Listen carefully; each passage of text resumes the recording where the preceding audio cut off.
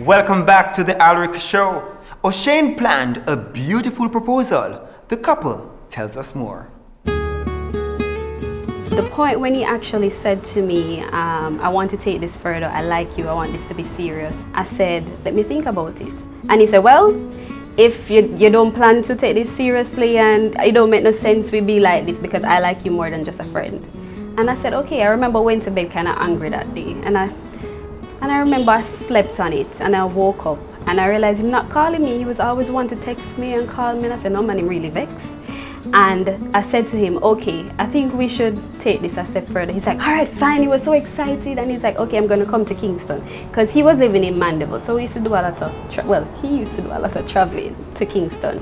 And that's where we made things official over the phone, actually. I felt as if it was a time. In all honesty, I had relationships before that, right? And it just never felt, as complete and all of that, as a young man. And, I always say that to my friends, even my friends who are not married and are out there now, when you find that person that makes you feel like you want to stop all of that, right, and just put away all of that and just settle with her, then you just know that this is the right person. So I had that gut feeling to say, she is the right person. Even when we have disagreements, just how we would sit down and just, talk about it made it so much easier to just move on from it. I felt that, I'd rather spend my life with this young lady, right, than to make a mistake somewhere else. So I was very much serious with her from around age 23 when she was 24.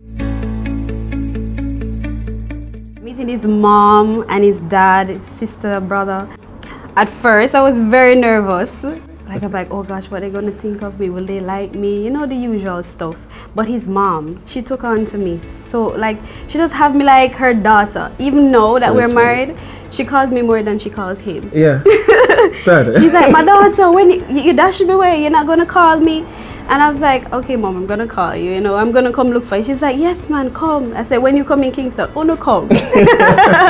So, I mean, they're amazing. They're wonderful. I love them very much. They're like my own. At that point in time, I wanted to meet hers as well. But she was a little bit shy because she didn't know what they would think. And, she was a little bit nervous because, it's her first real relationship. And she didn't know really how they would take on to it. So I was like, Sash, come on, I need to meet your parents. What's up? Is it that you're not proud of me and all of that? And she was like, no, it's not that. I'm just waiting on the right time. No, how it really happened is that her father actually messaged me on Facebook one day. Yeah, wow. So, I saw a message on Facebook, from her father. So I saw a notification from Richard Gregory. So I was like, wow, this is Sashae's father. And he actually said, looking forward to meet you soon. So I was like, whoa, okay. So I called her immediately and I was like, Sash, guess who messaged me on Facebook? She said, who? I was like, your father. She was like, really? So I was like, we're so excited about it. And, we spoke about it. I said to him, I'm looking forward to meet him as well, right? And the following Sunday is where we actually had dinner and all of that. Now, when we started to have dinner and all of that, and we started to have jokes and all of that, they were even saying to Sashae, why you took so long to bring the guy? I was nervous, oh my God, sweating. And they were so fun, down to earth, the kind of in-laws that I always dreamed about having, They love me, they adore me. We are almost there at least every Sunday, we have dinner together, we have ice cream, we play dominoes and all of that. So they're amazing. Of course, I love them, and of course, I wouldn't have asked for better in-laws, trust me. I remember we were in Montego Bay. She was working in Montego Bay at the Conrad Regional Hospital. Right, that was in the year 2011. 2011? When Tessa Anchin won The Voice? One of those years? One of those. Yeah. No, so it wouldn't be. It wouldn't be 2012. 2000. One of those years. Yeah. So I remember that I was, she left for work and I was there, and I was there ironing her blouse and all of that for work and all of that, and I was sitting and I was saying, whoa, I feel like I'm a husband already though. Yeah. And I started to think about it to say, what is really holding me back from, proposing to her and all of that. And I prayed about it a little bit. I called her mother at that point in time and I was like, I feel like I'm ready to take the next step. And she said, really? I was like, yeah. She said, yeah, go ahead and do it. I've been waiting for you guys to do that for a while now and all of that. And I remember her mother specifically said, you know what, before we even continue, let me just pray for you guys, and she prayed and all of that. At that point in time, I had a friend in Montego Bay at that point in time as well. So I called him and was like, Marlon, what's up, where you at? I want to know where I can buy a ring.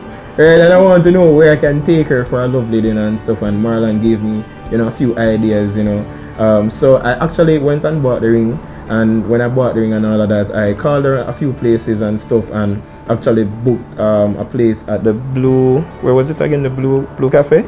I can't remember. Yeah, one of those at the Blue Cafe and all of that. So when we went there and all of that, well, even before we got there, I called and I was like, all right, babe, so when you come home, you know, the clothes that I want you to just put on, we're going to be having dinner. It's on the bed, so you can just have a shower, put on that clothes, and then we're going to be, you know, just having dinner and all of that. So this was the fun part now. So she came home, she had a shower, she was like, babe, what are you up to? I was like, no man, we're just having dinner, you know, and all of that. So I called a cab, right, and the cab came and picked us up, and the cab driver was a friend of mine as well. So I was like, you know the spot already, can you just take us to the spot? And she was like, why are you acting like this? What's happening and all of that? So I was like, no man, we're just having dinner. So I actually proposed to her, what was the beach? Doctor's Escape. No, this was the fun part about it. No, I envisioned, you know, proposing on a beach and all that, and I know she loves beach and she loves that sort of a thing, so I planned it around that. So when I got to Doctor's Cave, they were actually closing. So when we got there, she was like, babe, the beach is closed, what's happening? So I was like, wow, I never knew that it would be closed so early, but no worry, I have this all figured out, man. So a security guard was there. And, you know, I said, babe, can you just wait here right now? I'm just, you know, I'm just talking to him so that we had something worked out, you know, and all of that. So I went to him and I was like, you know, the beach closed off already? And he was like, yeah, it closed off from 6. I was like, really? You're not actually planning to engage my girlfriend? And he was like, really? I was like, wow, all right, you know what I'm going to do just for you? I'm just going to give you guys half an hour on the beach, you know? So, you know, I went back to her, and I told him thanks, so I went back to her and I said, you know, babe, I told you I had it all figured out, you know, I had it all figured out, right? So we went on the beach and we were walking, and I started to tell her, you know, I really adore you, I admire you, you know, I think you're a wonderful young lady and all of that. And, you know, while we were walking on the beach and, you know, the sea was coming in and all of that, and it was so romantic and everything, you know, I took a knee, right? So I took the knee and she was like, Shane, what you doing? Oh gosh, I remember I was like shocked. I was like, what are you doing? I was like, no, what are you doing? And he's like, and he said the wrong thing. He's like, can you be my husband? I was like, what? The way he nervous. And then I said, babe, he's like, okay, will you be my wife? And I said, really? Are you serious? And he said, yes. And I said, yes. Yeah. And he's like, oh my gosh. And he was about to put on the ring, and he was putting it on the wrong finger. Yeah, the wrong hand. Yeah, the wrong hand. I was like, oh my God. The way him nervous, like, oh my gosh, anxious, everything. And the ring was so beautiful that I got, but it couldn't fit. Yeah, it was a little bit too big. It was too big. But nevertheless, I wore it, and I was happy. Anyway, I text my best friend. She lives overseas, and I said, Alrick, guess what? She's like, well, I already know.